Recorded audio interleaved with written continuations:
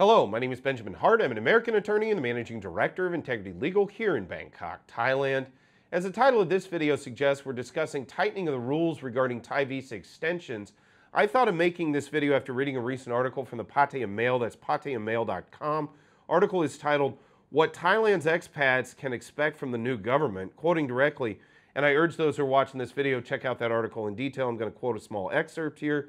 Quote, expats on annual extensions can expect to see tightening of the rules regarding cash deposits and comprehensive medical insurance, as anticipated recently by Deputy National Police Chief Surachat Hakpan. That's Surachat Big Joke Hakpan, whom we've discussed on this channel at length in many, many videos, going back to the time when he was the head of Thai immigration. As noted in that article, he's now the deputy head of the National Police Chief. And as we've discussed in other videos, there is a lot of speculation right now about the possibility that we will see major changes to the rules regarding Thai visa extension, specifically that we will see a lot of tightening. Up to this point, well, I won't say it's been lax as we've gone through, again, during Surachat Hakpan's tenure as the head of Thai immigration police, we saw a great deal of tightening and scrutiny associated with specifically retirement visas at that time.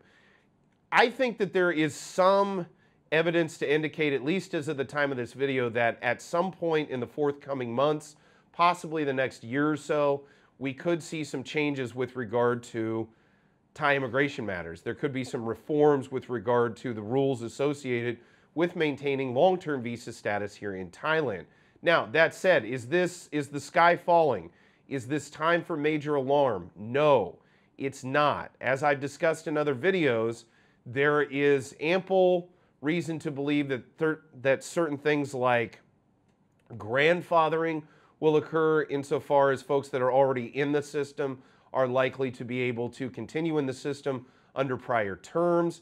At the same time, nothing has actually been promulgated in terms of actual legal changes or regulatory changes to any of the immigration systems. So while there is reason to speculate that we could see changes in the near future, as of now, there's nothing concrete to suggest that this will be happening in the very near future. Now, that said, we will keep you updated on this channel as the situation evolves.